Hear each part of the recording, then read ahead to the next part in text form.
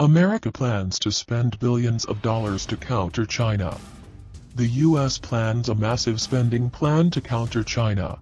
According to the Senate, China is America's greatest geopolitical and geoeconomic challenge and passed the United States Innovation and Competition Act 2021 to spend more than $250 billion to ensure that the U.S. stays on top in terms of technological research and production.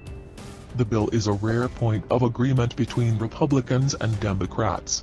In a vote, 68 of the 100-member Senate supported the measure, with 32 against. The Senate is evenly divided between Republicans and Democrats, and experts say the vote shows how the two political parties are united on the need to counter Beijing's economic and military ambitions.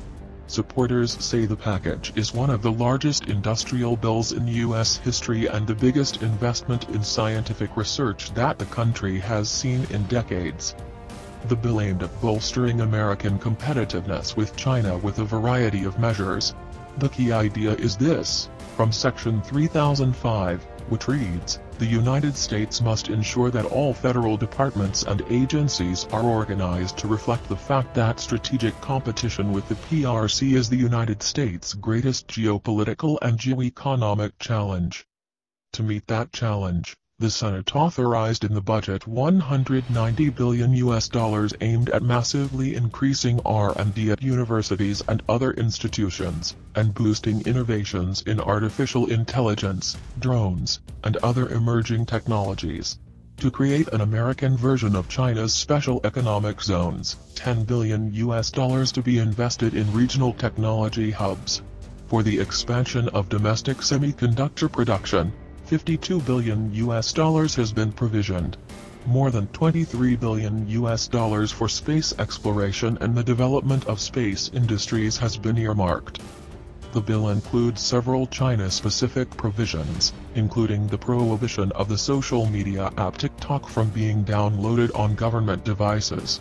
The purchase of drones manufactured and sold by Chinese state enterprises would also be blocked under the legislation.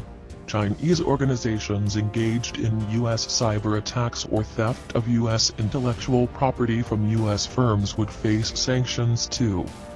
The bill also calls for sanctions over human rights abuses in Xinjiang province, and abuses against Uyghurs are mentioned several times, and a diplomatic boycott of the upcoming Beijing 2022 Winter Olympics.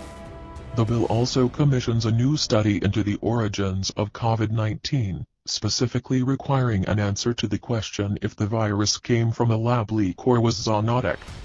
China hit back at the bill, describing it exaggerated. The China threat scolded America for perceiving China as an imaginary enemy.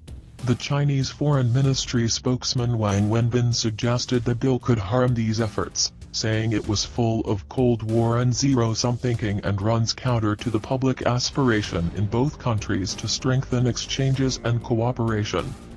The China-related content of the bill passed by the U.S. Senate distorts facts and slanders China's development path and its domestic and foreign policies, he said.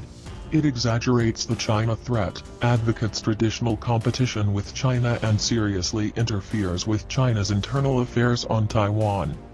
Separately, U.S. Defense Secretary Lloyd Austin also issued an internal directive calling for several initiatives to counter China. Time to watch out how it will work.